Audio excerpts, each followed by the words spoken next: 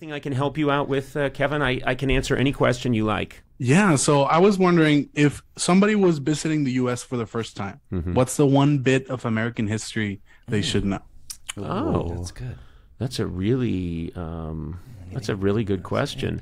I think if you're visiting the United States, are you going to drive around? If you're going to drive around, that's important. I think so, yeah, because I mean, one of the most iconic things to do, I guess, in the U.S. because of how the highways are there, I think it's driving. You know, Yeah. It's one of those California to New York trips. I think it would be like fantastic. Oh, Yeah. Route 66. I think that's an amazing thing to do. Yeah. I also have to say the American Civil War. I mean, we had a Civil War here, 1861 to 65, that was at the time the largest battles ever in world history, and it was the clash of the North versus the South. And so when you drive, even if you started in California and drove across, but if you worked your way through the American South and then up towards the North, you'd see all kinds of amazing battlefields, and you'd kind of understand how this country has always had issues.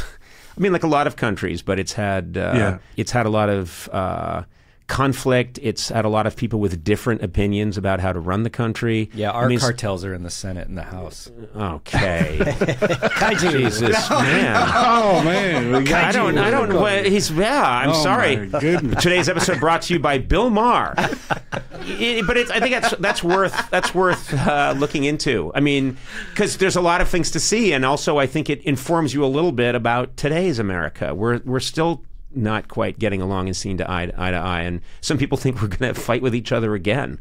Although I think we're way too interested in streaming content. I think everyone's just going to be watching Netflix and Hulu and forget. Just let the streaming wars, like the liberals will adhere to HBO Max and Apple Plus, and the conservatives take Hulu and Peacock, and then. Yeah, I'm fine with that division. How's my contribution level to this episode going? Well, it's for amount of time speaking quite high. Okay.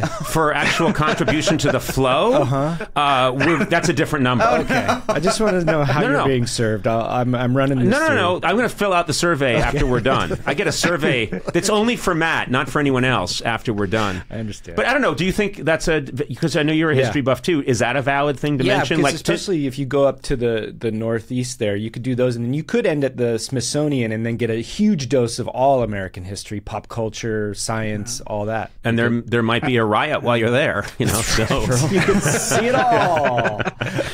Music history is also pretty fantastic. Yeah, check out Memphis. Trip Go see Memphis. New Orleans with the jazz scene, or of course, Tennessee with everything that it has. Memphis with Graceland and all that stuff. It's pretty nice. Seattle, get your grunge fix. Oh, that's true. That's true too. Does it still have That's way out of the way. I don't know, Gourley. That's a great. If you looked at a map of the U.S. and sort of what we were describing, your suggestion is a perfect illustration of where you've been taking the conversation today. Yeah. You're in New Orleans, and then you're in Memphis, Seattle.